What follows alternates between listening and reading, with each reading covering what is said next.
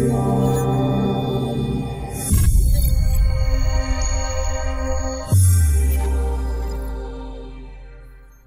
আপনাদের সামনে যে গুরুত্বপূর্ণ বক্তব্যের জন্য আপনারা অধীর আগ্রহ নিয়ে বসে আছেন, বিশেষ করে মাযহাব চারটির মধ্যে সীমাবদ্ধ কেন এবং যে কোনো একটি মাযহাব মানা কি বাধ্যতামূলক, এই প্রশ্ন তাদের প্রশ্নের জবাব দেওয়ার জন্য এই বিষয়ের উপর এখন আপনাদের সামনে আলোচনা নিয়ে আসছেন এদেশের লক্ষ কোটি সুন্নি উলামায়ে কেরামের উস্তাজুল উলামা উস্তাজুল মুকাররম হুজুর আল্লামা আশরাফুজ জামান আল কাদরি সাহেব কিবলা মাদ্রাসা। নারে তাকবীর, নারে রিসালাত, আহলে সুন্নাত ওয়াল জামাত। মুহাদ্দিস আল্লামা আশরাফুজ জামান হুজুর কিবলা মুতাজিল্লুল আলী ইমামে আজম কনফারেন্স। أعوذ بالله من الشيطان الرجيم. بسم الله الرحمن الرحيم.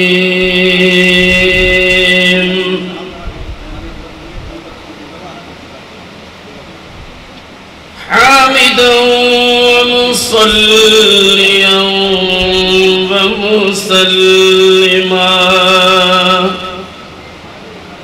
أما بعد فقد قال الله جل وعلا: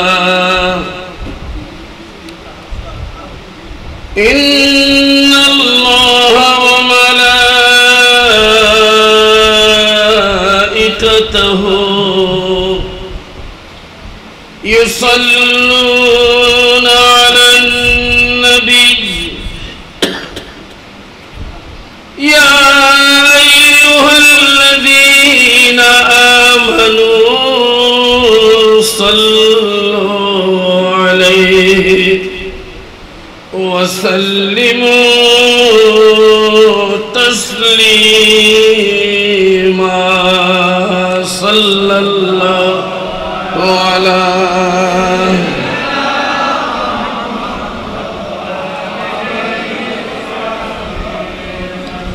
صلى الله على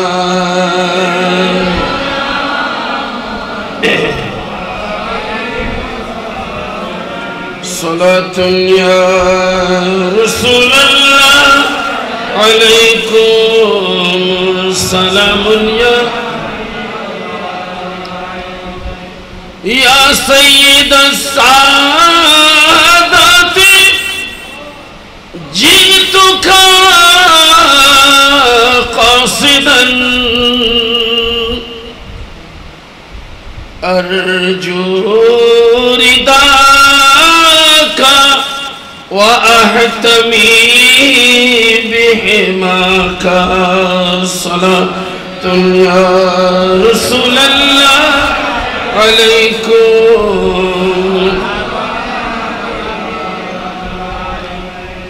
أما بعد فأعوذ بالله من الشيطان الرجيم. بسم الله الرحمن الرحيم. ومن يشاقق الرسول من بعد ما تبين له الهدى ويتبع غير سبيل المؤمنين نوله ما تولى ونصله جهنم وساءت مصيرا. صدق الله مولانا العظيم وصدق رسوله النبي الحبيب الكريم. أما بعد, সম্মানিত আজকের মহতি জলসার উপস্থিত সভাপতি মহোদয় সহ হযরত উলামায়ে কিরাম এবং যারা মাহফিলে উপস্থিত সম্মানিত মেহমানবৃন্দ, আজকে বাইরে কোথাও যাওয়ার ছিল না বিধায় অনেকক্ষণ পর্যন্ত বসবার সুযোগ হয়েছে এবং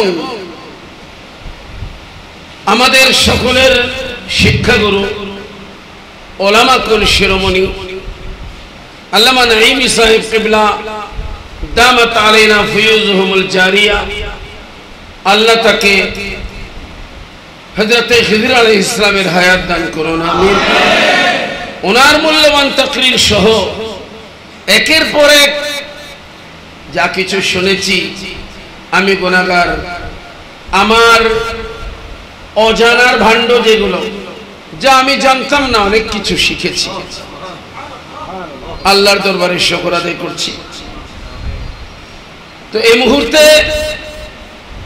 আমি গুনাহগারকে নির্দেশ দেয়া হলো রাবিতায়ে উলামায়ে আহলে সুন্নাতের পক্ষ থেকে আয়োজিত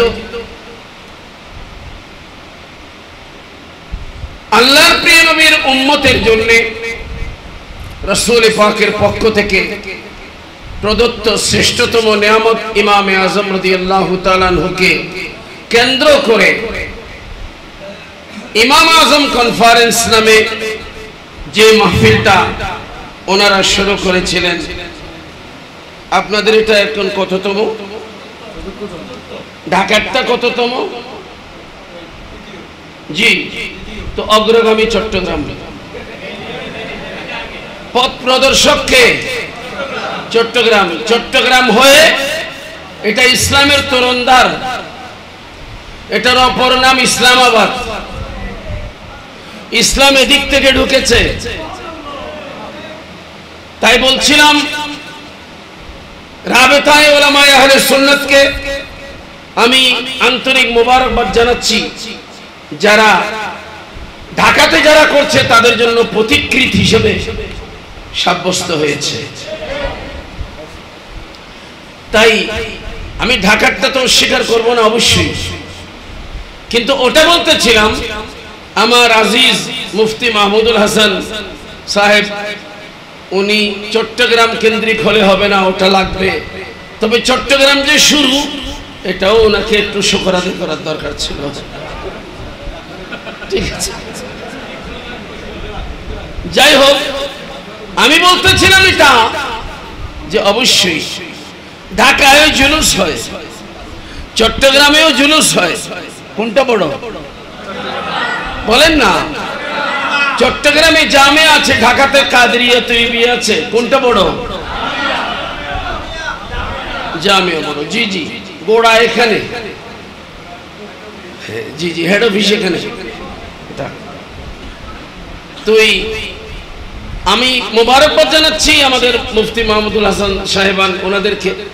ওনারা ঢাকাতে এটা শুরু করেছেন, এই জন্য আল্লাহ ওনাদেরকেও শানদার কামিয়াবি দান করুন আমিন। তবে চট্টগ্রামেরটা একটু এভাবে হয়, মাঝে মাঝে একটু মখলুত হয়ে যায়। চট্টগ্রামেরটার মধ্যে একটু পিউরিটি বেশি, ঢাকারটার মধ্যে পিউরিটি বজায় রাখা যায় না। তার মানে যদিও বা কওমিরা থাকে না, কিন্তু কওমিদের বেয়াইরা থাকে। বেয়াই বেয়াই কওমিদের বেহাই যারা, তারা থাকে। তো থাকুক, ওনাদেরকে সহ দরকার আছে। যেভাবে আল্লাহ এনাদেরকে কামিয়াব করুন, ওনাদেরকেও কামিয়াব করুন আমিন। বলা হয়েছে মাযহাব চারটা। কেন মাযহাব কয়টা? চারটা। কেন? সীমাবদ্ধ কেন? এবং সেখানে একটা কেন মানব? বাস্তব কথা হলো, মাযহাব এটা যে শুরু হয়েছে, লামাযহাবিরা বলে মাঝে মাঝে যে ইমাম আবু হানিফা কি আপনাদেরকে বলেছেন আমার নামে একটা মাযহাব বানাও? ইমাম শাফি কি বলেছেন আমার নামে মাযহাব বানাও? জি না, বলেন নাই। কিন্তু ওনারা যখন একটা রাস্তা তৈরি করে দিয়েছেন, সেই রাস্তা অটোমেটিক ওনাদের নামে নামকরণ হয়ে গেছে, অটোমেটিক হয়ে গেছে। এটা মিনিন্দিল্লাহ, আল্লাহর পক্ষ থেকে, বিফাদলিল্লাহ। যা আরজ করছি, কোরআনে পাক এলমের মূল উৎস, মাসাইল ইসলামিয়ার মূল উৎস কি? এরপরে কোরআনকে বোঝার জন্য আল্লাহর নবীর সুন্নাহ। তাই আমরা স্লোগান দেওয়ার সময় কোরআন সুন্নাহর আলো এটা বলি, ঠিক কি না? আর যারা আমাদের বিপরীতে তারা আবার আলিফ লাম জবর আল দিয়ে আল কোরআন আল হাদিস, আল কোরআনের আলো আল হাদিসের আলো, এভাবে তারা বলে। তো আমি একবার মালুমগড় চকরিয়া গিয়েছিলাম, তাকরীরে এক পর্যায়ে শিবিরের ছেলেরা ওরা স্লোগান দিয়ে উঠলো আল হাদিসের আলো, আল কোরআনের আলো, আল হাদিসের আলো।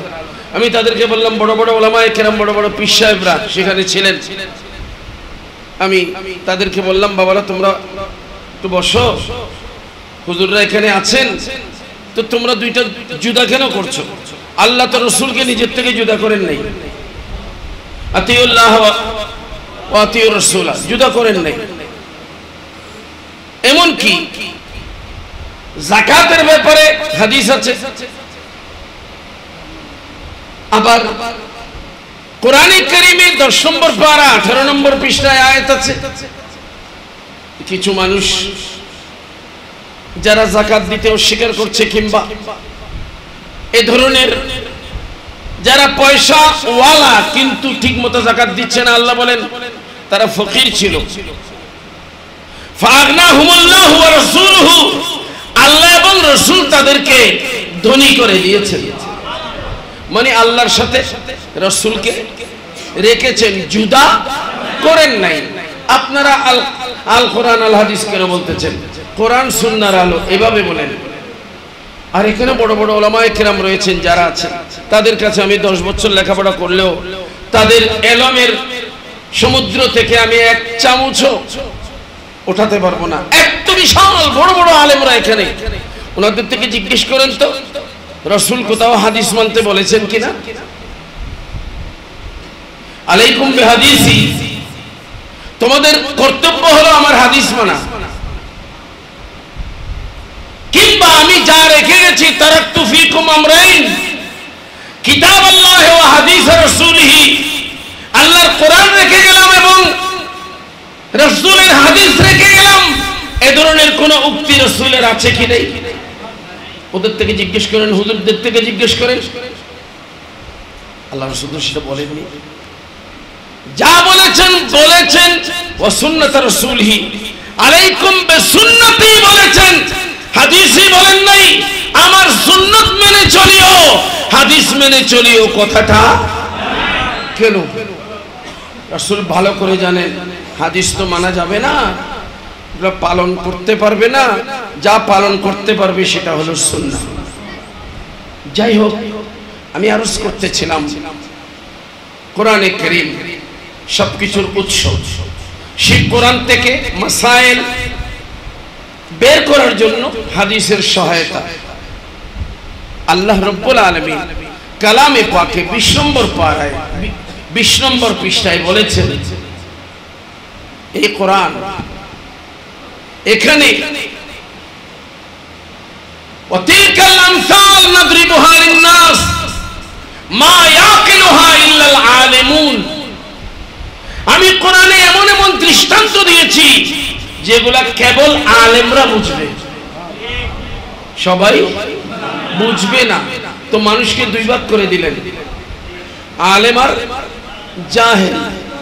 যারা আলেম নয় তারা বুঝবে না, যারা আলেম তারা বুঝবে। তাহলে সর্বসাধারণের জন্য কি ইসলাম আসে নাই? ইসলাম সাধারণ মানুষের জন্য আসে নাই, কেবল কি আলেমদের জন্য এসেছে? তো যখন আলেমরাই বুঝবে, জাহেলরা বুঝবে না, তো জাহেলরা কি ইসলাম ছেড়ে চলে যাবে নাকি?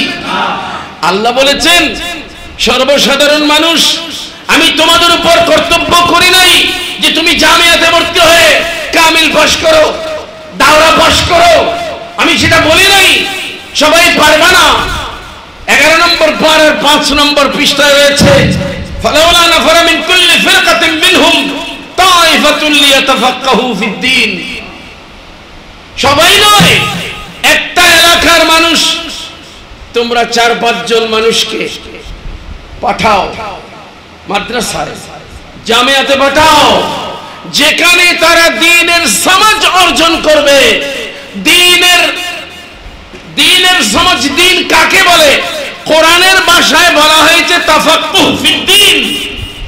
তাফাক্কুহ ফিদ্দীন, দ্বীনের ফিকহ অর্জন করবে। সেটা অর্জন করে তারা রাজাউ ইলাইহিম, আপন সম্প্রদায়ের এলাকায় যাবে। এরপরে এলাকার মানুষ কি করবে? ওয়ালিউনজিরু কওমাহুম ইযা রাজাউ ইলাইহিম লাআল্লাহুম ইয়াহদারুন। এলাকার মানুষ ওই 2-4 জন মানুষকে বিশ্বাস করে তাদের কথা মতো জীবনটা চালাবে। এখান থেকে কি বোঝা গেল? এখান থেকে কি বোঝা গেল? ঘরে ঘরে মাযহাব বানাবার কোনো অধিকার আল্লাহ দেন নাই। ঘর ঘর মাযহাব হয়ে যাবে, ব্যক্তি ব্যক্তি সবাই মুজতাহিদ হয়ে যাবে, এই পারমিশন আল্লাহ দেন নাই। আল্লাহ বলেছেন 2-4 জন, সেই 2-4 জনকে অন্যরা মেনে চলবে। 5 নম্বর পারার 10 নম্বর পৃষ্ঠায় আছে, যদি তোমরা কোরআন বুঝতে অসুবিধা হয় তাহলে আল্লাহর কাছে, রাসূলের কাছে নিয়ে যাও। ফারুদ্দুহু ইলাল্লাহি ওয়া ইলার রাসূল। তো এখন আল্লাহ এবং রাসূলের কাছে সবাই তো আমরা পৌঁছতে পারি না। আর রাসূলের কাছে পৌঁছা যেত, সিদ্দিক আকবর আল্লাহকে কোথায় পাবে? সাহাবায়ে কেরাম আল্লাহকে কোথায় পাবেন? নবীর কাছে যাওয়া মানে আল্লাহর কাছে যাওয়া। এখন আল্লাহ বলেছেন যদি রাসূল পর্যন্ত কথা বলে শেষ করে দিতেন তাহলে তো আমরা আটকে যেতাম। আমরা যারা আজকে আছি, আমরা রাসূলকে হায়াতুন নবী মানি, আমরা রাসূলকে হাজির ও নাজির মানি, আমরা রাসূলকে আপন যেখানে রওজা পাকে আরাম করছেন সেখান থেকে আমাদেরকে শুনছেন, আমাদেরকে দেখতেছেন, আমরা আকীদা রাখি। কিন্তু যারা মানে না, আমরা তাদেরকে তো প্র্যাকটিক্যালি বোঝাতে পারছি না, অভাবে বোঝাতে পারছি না। এই ধরনের ক্যাপাসিটি আমাদের কাছে নেই যে এই দেখো রাসূল, ওটা আমরা বলতে পারতেছি না। এজন্য বলেছেন ওয়া ইলা উলিল আমরে, ওদের কাছে নিয়ে যাও যারা উলুল আমর, আল্লাযীনা ইস্তামবিতুনাহু মিনকুম, তোমাদের মধ্যে যারা কোরআনকে সামনে রেখে সুন্নাহকে সামনে রেখে মাসালা বের করতে জানে। কি বোঝা গেল? সবাই মাসালা বের করার মতো বলেন না, নয়। সবাই মাসালা বের করতে পারবে না। মিনকুম শব্দ দিয়ে বুঝিয়ে দেওয়া হয়েছে যে সবার মধ্যে সেই মাদ্দা, সেই ক্যাপাসিটি, সেই মালাকা, সেই যোগ্যতা আমি আল্লাহ দেই নাই। যাদেরকে দিয়েছি তাদেরকে অনুসরণ করো।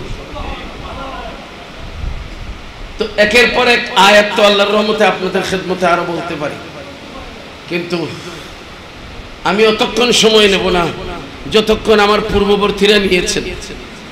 আমি শুধু এতটুকু আপনাদের খেদমতে আরজ করছি,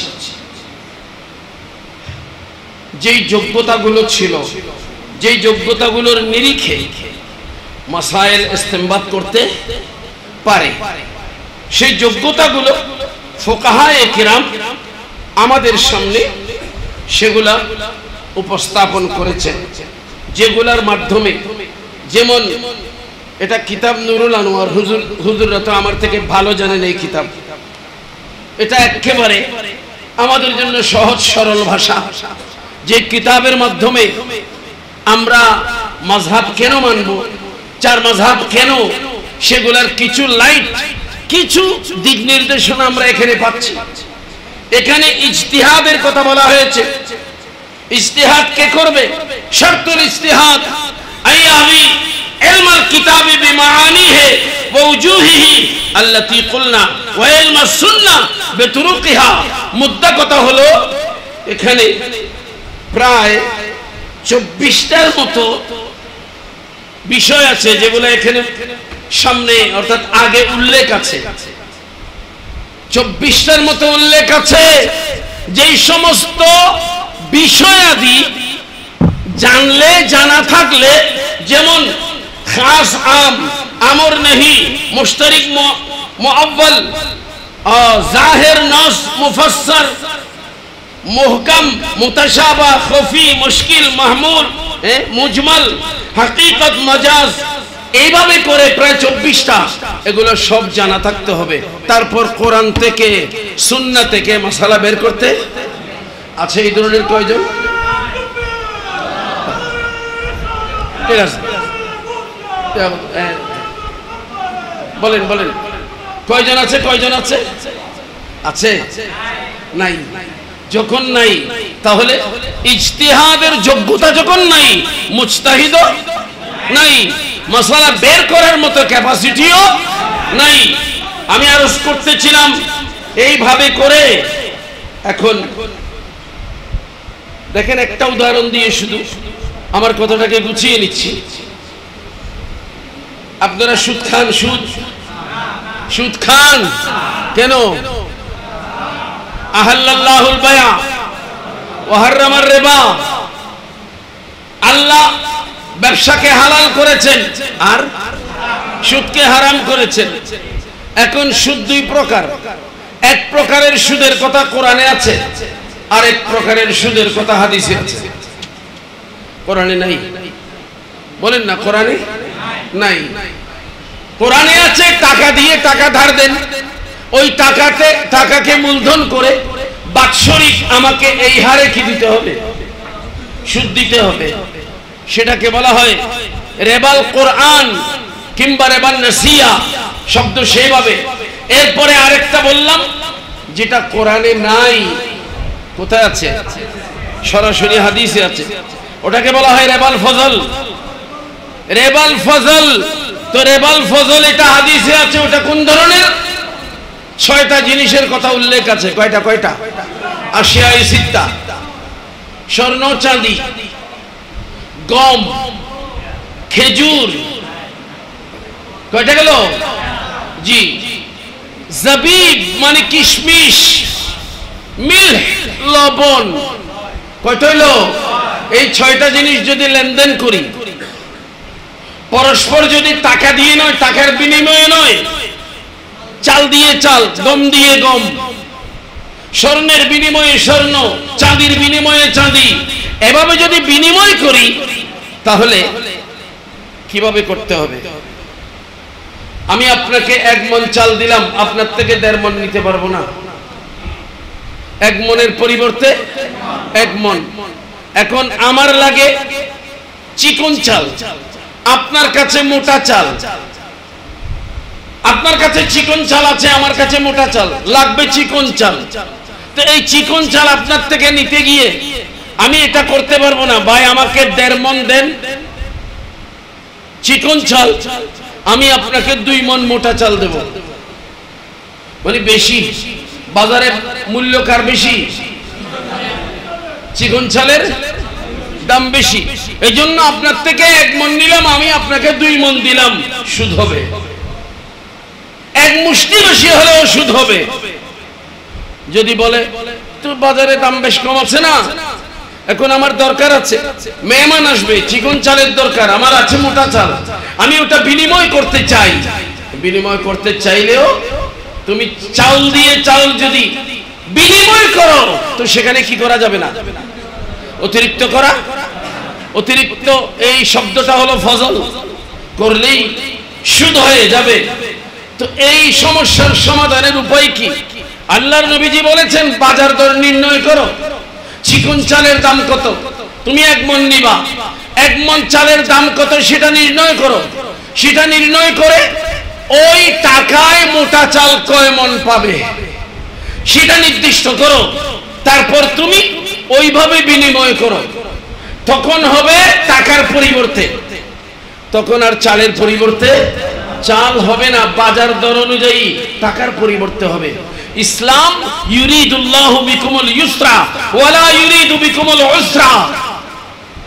দিন ধর্ম ইসলাম তথা আল্লাহ রাসূল আমাদের জন্য সহজ পন্থা চেয়েছেন, কঠিন পথ নয়। যেটা বলছিলাম এই মুহূর্তে আমার কথা, সেটা হলো স্বর্ণ চাঁদি বিনিময় করলে কি হবে? সমান সমান করতে হবে, হাতে হাতে করতে হবে। ওখানে বেশ কম করলে কি হবে বলেন না তাড়াতাড়ি। ইন খোনা অনুরার কথা নয়, ইন সত্তর অক্ষরের ফন্না ফরম ভরে দেখি। জি, বেশি করলে কি হয়ে যাবে? সুদ হয়ে যাবে। স্বর্ণের বিনিময় সমানে সমানে রাখতে হবে যদি দেই। এখন এভাবে গম, খেজুর, ভুট্টা ইত্যাকার ইত্যাকার যে 6টা জিনিসের কথা বলা হয়েছে, যেটা বলতেছিলাম সেটা হলো স্বর্ণ বিনিময় করার সময় বেশ কম করলে সুদ হয় কেন? এটা বললে হবে না শুধু রাসূল বলেছেন, জি না, ওখানে ফুকাহায়ে কেরাম, ফকিগণ, মুজতাহিদগণ একটা কারণ নির্ণয় করেছেন। কারণ কি? কারণ হাদিসে লোহার নাম নাই, তামার নাম নাই, দস্তার নাম নাই, পিতলের নাম নাই, শুধু মাত্র কিসের নাম? স্বর্ণ চাঁদি। স্বর্ণ চাঁদিতে কেন সুদ হয়? এটাকে বলা হয় ইল্লতে হুরমতে রেবা। স্বর্ণ চাঁদির মধ্যে রেবা হারাম হওয়ার কারণ কি? এটা বলতে গিয়ে ইমাম আজম আর অন্য মাযহাবের মধ্যে কি হয়ে গেছে? কি হয়েছে বলেন না? পার্থক্য হয়েছে। এই পার্থক্যটা যখন বুঝবেন তখন ইমামে আজমের কত প্রজ্ঞা ছিল সেটা বুঝতে পারবেন। বেশ কমটা কি? ইমামে আজম বলেছেন স্বর্ণ চাঁদি এগুলা ওজন করে শিল দিয়ে মেপে বিক্রয় করার মতো বস্তু, এটাই হলো হারাম হওয়ার কারণ। অন্য ইমামরা বলেছেন না, স্বর্ণ চাঁদির মধ্যে মূল্যের মান আছে, মূল্যমান। মূল্যমান বুঝেন? একটা স্বর্ণের চেইন আপনার কাছে আছে, সেই স্বর্ণের চেইনটা অন্য কোনো টাকা পয়সা নাই, আপনাকে সওদা করতে হবে, কিছু কিনে খেতে হবে। স্বর্ণের চেইন পুরোটা আপনাকে বিক্রি করতে হবে না, একটা টুকরো কেটে যদি আপনি বিক্রি করেন বেচা যাবে না? না দেবো, বিক্রি হবে।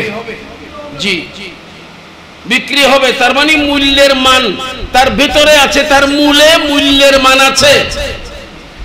এই কারণে স্বর্ণ চাঁদি বিনিময়ে সমানে সমানে করতে হবে, নয়তো সুদ হবে। এটা বলেছেন অন্যান্য মাযহাবের যারা। ইমাম আজম বলেছেন নয়, ওজন। ওজন উনারা যে বলেছেন মূল্যমান, তো মূল্যের মান যখন বলেছে, আমরা লোহা যদি বিনিময় করি, তামা যদি বিনিময় করি, দস্তা যদি বিনিময় করি, বেশ কম করলে সুদ হবে না উনাদের মতে। কারণ দস্তার কি মূল্যমান আছে নাকি? মূল্যের কোনো মান আছে? একটা হান্ডি আছে, হান্ডি আপনার কাছে, তো আপনি ওটাকে কেটে একটা টুকরা কাউকে বিক্রি করলে যাবে? আপনি যদি টাকা মনে করেন বাংলাদেশের টাকা, এখন টাকা আপনাকে এখন এই 250 টাকার কি সওদা করতে হবে, 250 টাকার আপনার কাছে আছে 500 টাকা, আপনি 500 টাকাকে মাঝখানে ভাঁজ করে অর্ধেক কেটে দিলেন। না ভাই ধরো এটার দাম কত? 250 টাকা। ঠিক আছে ভাই, এটা 500 টাকা না? জি। তো এটাকে একদম অর্ধেক করে কেটে আপনাকে দিলাম, নেবেন কেন? আরে টাকার মধ্যে, কাগজের মধ্যে কোনো মূল্যের মান নেই। এটা শিল যতক্ষণ আছে, লেখা যতক্ষণ আছে, যতক্ষণ চালু আছে বাজারে, এতক্ষণ ওটা সরকার যেভাবে বানিয়েছে, ওটার থেকে আপনি যদি বেশ কম করেন তাহলে এটার মূল্যের মান চলে যাবে। কিন্তু স্বর্ণের থেকে মূল্যের মান যায় না, টুকরো টুকরো করেন যাবে না। এখন ওনারা বলেছেন মূল্যবান হওয়ার কারণে স্বর্ণ চাঁদির মধ্যে সুদ হারাম। ইমাম আজম বলেন না, মূল্যবান হওয়ার কারণে নয়, ওজনে বিক্রি করার কারণে। তার কারণ উনাদের কথা মতো লোহা যদি আমি বিনিময় করি, তামা যদি বিনিময় করি, দস্তা যদি বিনিময় করি, তাহলে সেখানে কি সুদ হবে না? ইতারার মতে, উনাদের মতে। কেন? যেহেতু ওগুলোর মধ্যে মূল্যমান নাই, মূল্যমান থাকলে তারপর। অথচ ইমামে আজম আমাদের জীবনটাকে এমন সুন্দর করে দিয়েছেন যে সুদ নামক সেই ব্যাধিটা কোন মতে যেন তোমাকে স্পর্শ করতে না পারে। জীবনের যত কিছু আমি বিনিময় করব, ওজন যখন দিয়ে আমি করব, লোহাকে ওজন দিয়ে বিক্রি করি, তামাকে ওজন দিয়ে বিক্রি করি, দস্তাকে ওজন দিয়ে বিক্রি করি, যা যা আছে সবকিছু আমি বেশকম করলেই কি হয়ে যাবে? সুদ হয়ে যাবে। ইমামে আজমের মাযহাবটার মধ্যে কি আছে? প্রশস্ততা, ওয়াসাত, বিশালত্ব। এটা অন্য মাযহাবের ইমামের মধ্যে নাই। তো আমি ওটা বলতেছিলাম, এখন এইভাবে ইখতিলাফ যখন হয়েছে তখন এই ইখতিলাফের প্রথমত যোগ্যতা ধীরে ধীরে কমেছে, এরপরে আস্তে আস্তে ধীরে ধীরে যোগ্যতা তো কমেছে, অযোগ্য মানুষেরা এখন বাজারে নিজেকে যোগ্য বলে দাবি করতেছে সমাজে। তাদের থেকে বাঁচানোর জন্য ওলামায়ে দ্বীন, মুসলিম উম্মাহ একতার উপর তারা ঐক্যমত হয়েছেন যে মাযহাব চারটার ভিতরে, বলেন না, মাযহাব চারটার ভিতরে সীমাবদ্ধ, চারটার বাইরে মাযহাব যেতে পারবে না। জি, চারটার ভিতরে যেতে পারবে না, চারটার বাইরে মাযহাব নেওয়া যাবে না। এটা ওনারা বলে দিয়েছেন, এটা মুত্তাফাক আলাইহি এবং গোটা মুসলিম মিল্লাতের পক্ষ থেকে এটা কি হয়েছে? সাব্যস্ত হয়েছে। মাযহাব কয়টা? ইনাদের বাইরে যদি কেউ করে তাহলে সেটা কি হয়ে যাবে? ওটা ভ্রান্ত বলে গণ্য হবে।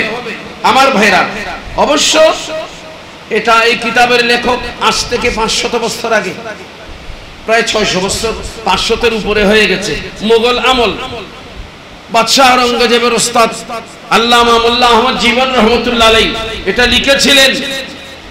তো তখন উনি এটা লিখেছেন আজ থেকে 500 বছর আগে।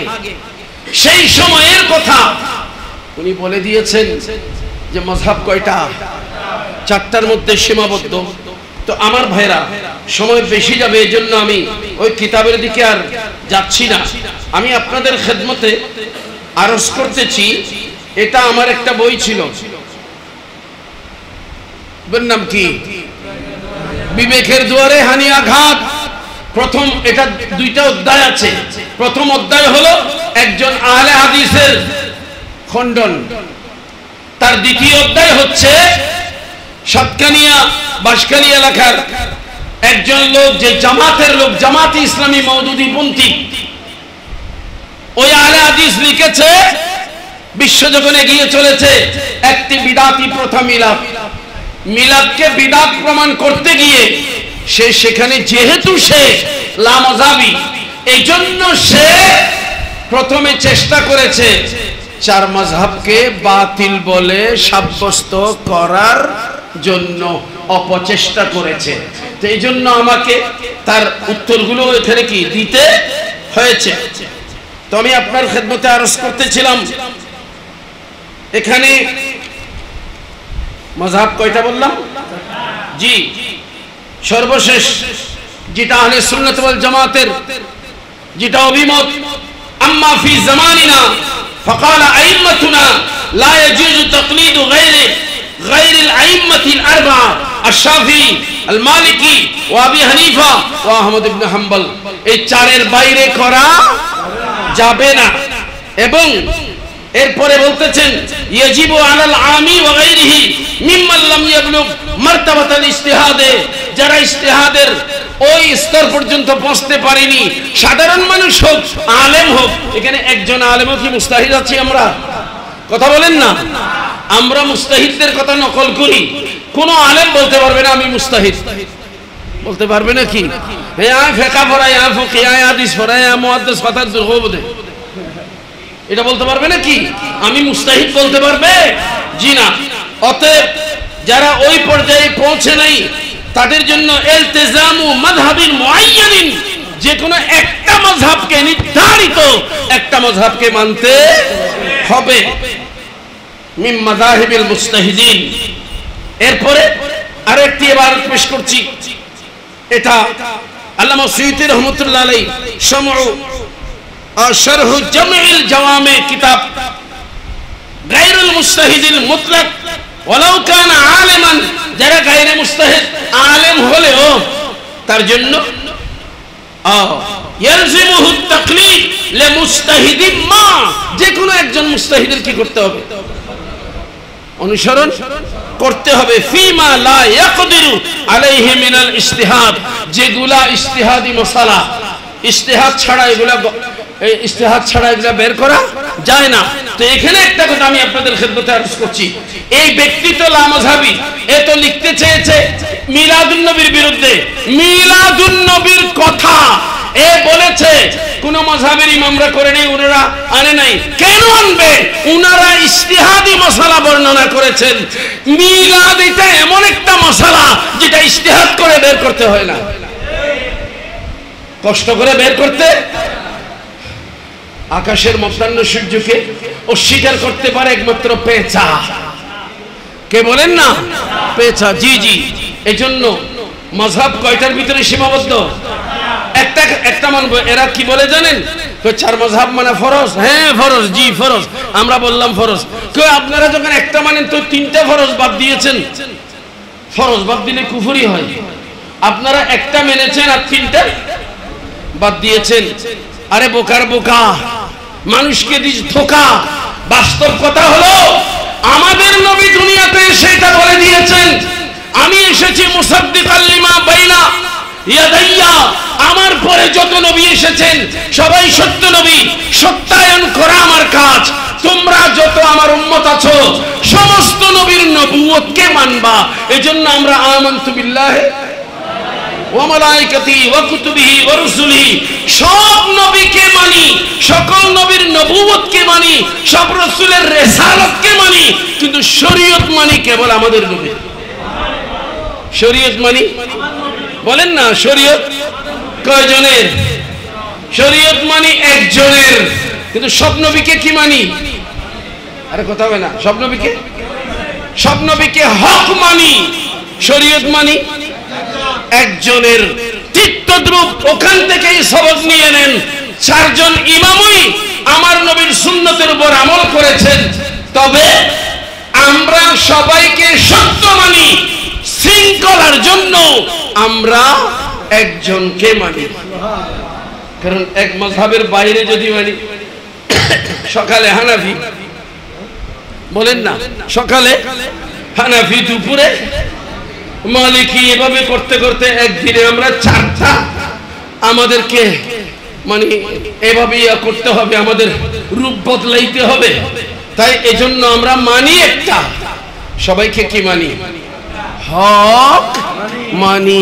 এটার প্রকৃষ্ট দলিল হলো আমরা সব নবীকে মানি, লা নুফাররিকু বাইনা আহাদিন মির রুসুলি, সব নবীকে মানি, কিন্তু শরীয়ত মানি আখিরি রাসূলের।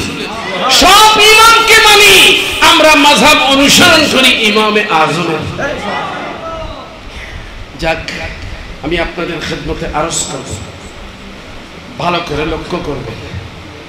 এই যে আজকে মিজানুর রহমান কি হদ আহাজারি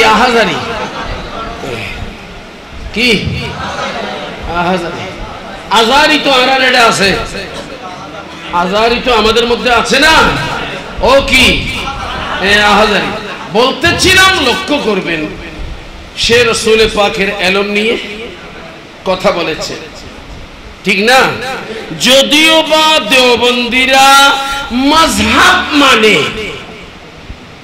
যেমন আমার বাবা মুফতি মাহমুদুল হাসান সাহেব বললেন, ওরা মাযহাব মানে, কিন্তু এই লামাযহাবীদেরকে বেয়াদব করার পেছনে দেওবন্দিদের বিশাল একটা মদদ রয়েছে। তার কারণ কি জানেন? এই দেওবন্দিরাই, ওরাই সর্বপ্রথম বেয়াদবির বাজারটা চালু করেছে। আর হাদিসরা পরে এসেছে, আল হাদিস পরে এসেছে। মির্জা গোলাম আহমদ কাদিয়ানের পক্ষ থেকে বলা হয়েছে, আমি তো খাতাবুন নবিয়্যিনের অর্থ শ্রেষ্ঠ নবী মানি, যেটা দেওবন্দ মাদ্রাসার বড় হুজুর লিখেছে।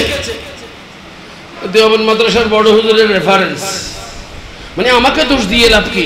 আমি পরে এসেছি, আমি তো কুমির হয়ে ঢুকেছি, খাল তো আমি কাটি নাই। আরে বলেন না, খাল কে কেটেছে? খাল কেটেছে দেওবন্দ মাদ্রাসার প্রতিষ্ঠাতা বলে খ্যাত কাসেম নানুতুবি।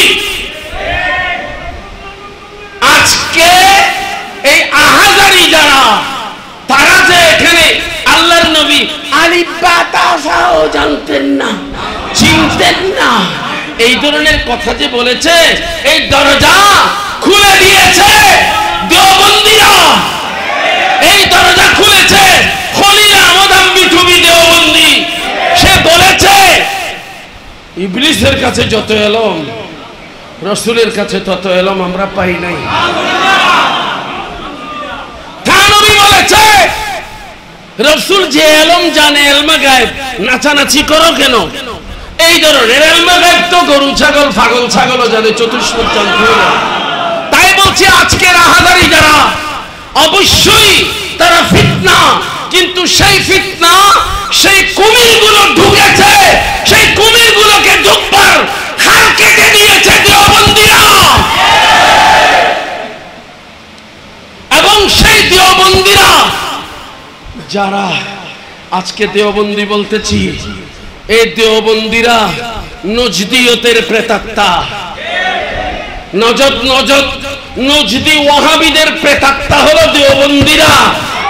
একটু মডিফাইড হয়েছে, এখানে মাযহাবের নাম ব্যবহার করে, না হলে এরাও নজদিদের শাখা, নজদিদের ভেতরে নজদিয়ত। এবং এই নজদিয়ত, এই নজদি মতবাদ হিন্দুস্তানে, ভারতবর্ষে যে ব্যক্তির মাধ্যমে আমদানি হয়েছে, তার নাম সৈয়দ আহমদ বেরলভী।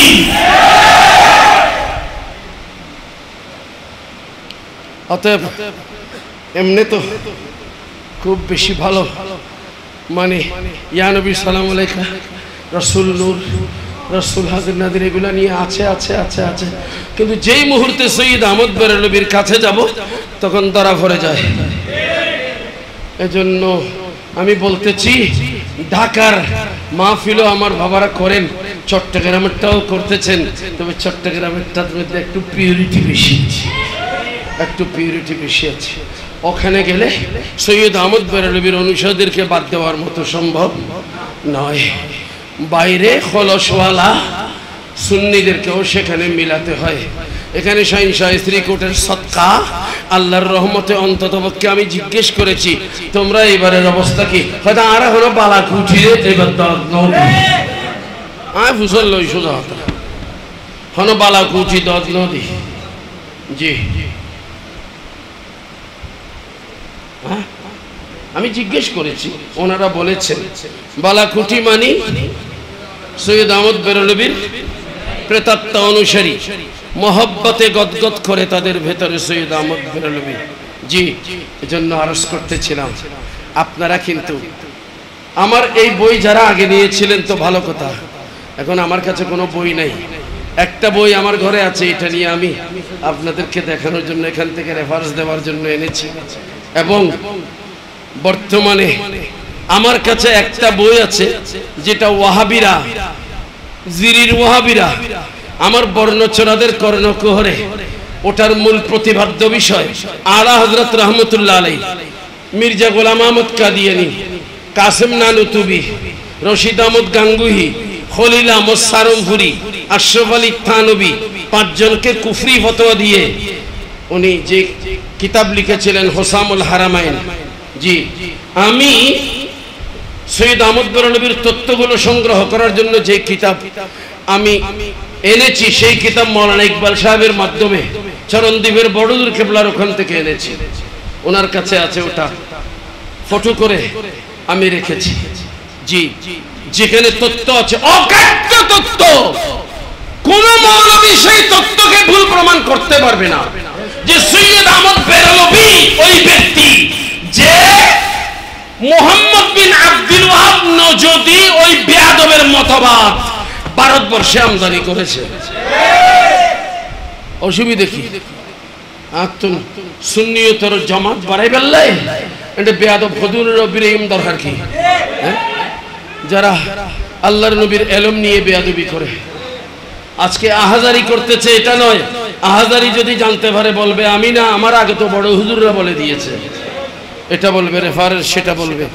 এই জন্য আরজ করেছি বর্ণচোরাদের কর্ণকুহরে। আমার বইটা ছিল কিসের জন্য জানেন?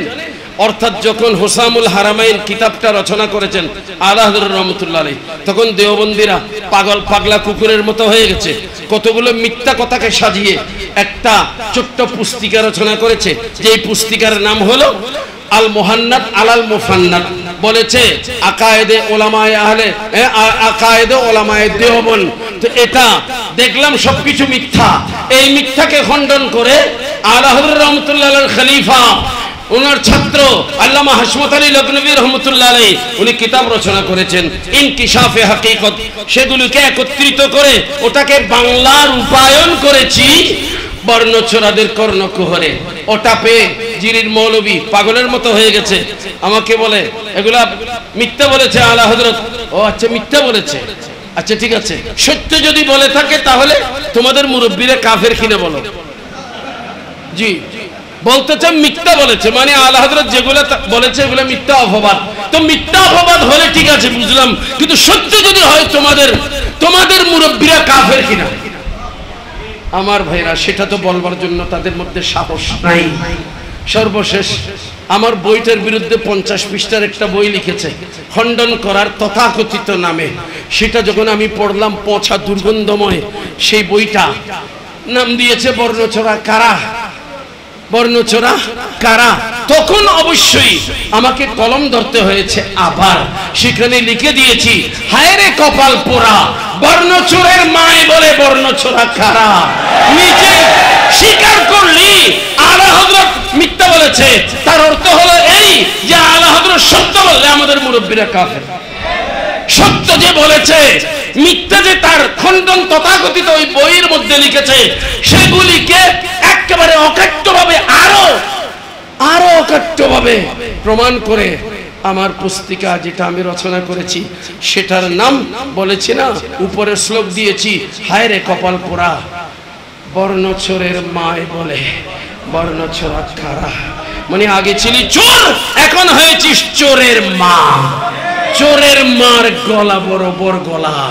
আমি আরজ করতেছিলাম আমার ভাইরা, আমি নাম দিয়েছি বর্ণচোরা তারা। তাই আপনাদের খেদমতে আরজ করতেছিলাম, অবশ্যই মাহফিলও করতে হবে।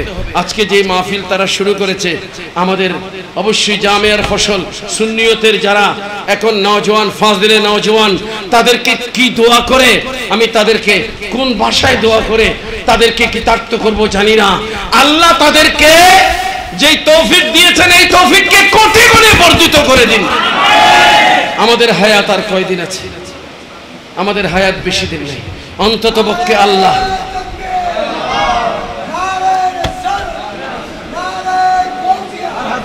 তো আমি মাশাআল্লাহ, মারহাবা বলিও।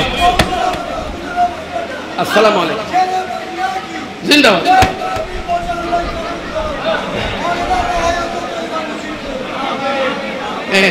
ইবেকেরা অতি জজবালারি কর্নেলহাট স্কুল ময়দানে একটা কি হয়েছিল মাহফিল।